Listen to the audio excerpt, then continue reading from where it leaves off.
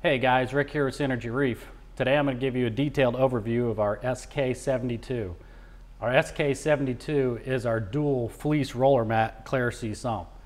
So you can run up to 2 SK5000 Clarisea roller mats on this sump. This sump is 72 by 18 by 18 and comes in multiple colors. This here shown is the storm cloud. The SK-72 has 4.5" input drains. These drains go into a crash box, which then feeds the SK roller mats or the optional filter socks. You can change out the filter socks to 4" or 7", or you can run the SK roller mats on here. From the sock chamber or the roller mat chamber, it goes into the refugium. It's a nice big refugium on this 72" model. Refugium does have a polycarbonate lid on it, as well as the roller mat section. If you're using socks, you can put lids over the whole thing, but if you're using roller mat, obviously you can't put a lid over it, so you can only put it over the section you do not have a roller mat in. Inside the refugium section is the access panel. This access panel allows you to remove it, and then you can have access to the Clarisea's drain section. This allows you to easily remove the input drain of the Clarisea's. They simply just unscrew and come out for easy maintenance. The refugium then flows through the passive baffle system.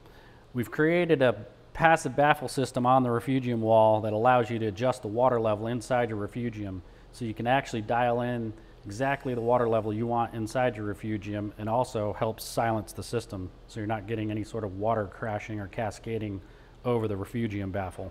After passing through the passive baffle system from the refugium, the water flows into the skimmer section. The skimmer section is pretty large, so you can fit a majority of large skimmers in this section. For details, you can look on the website and get the actual dimensions of the skimmer section. Inside the skimmer section are optional heater holders. These particular heater holders can hold any round style heater. In this case, we're installing a 300 watt Eheim Jaeger heater.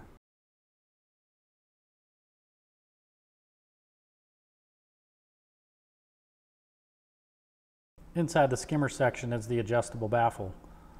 This adjustable baffle will allow you to adjust the water level within the skimmer section up to a height that's appropriate for your skimmer. It can be adjusted from 6" all the way up to 10". An optional feature on the adjustable baffle is our probe holder. Any sort of probe or sensor will fit into this probe holder very easily.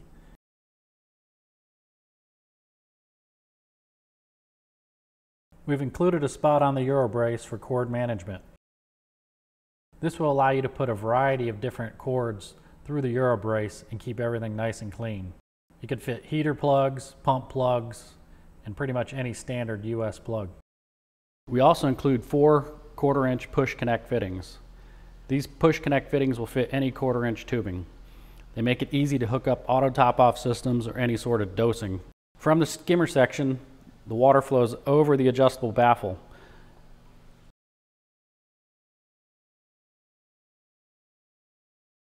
From the adjustable baffle, it flows into the media chamber section. The media chamber section has removable plates, so if you don't want to put any sort of media in there, you can remove these plates. From the media chamber, it flows into the return section.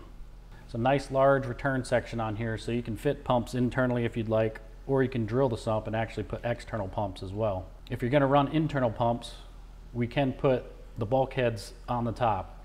In this sump, there's actually an 1.5" return and a 1-inch return. There's cord management on the back of the polycarbonate lid as well. There's also a polycarbonate lid over top of the return section.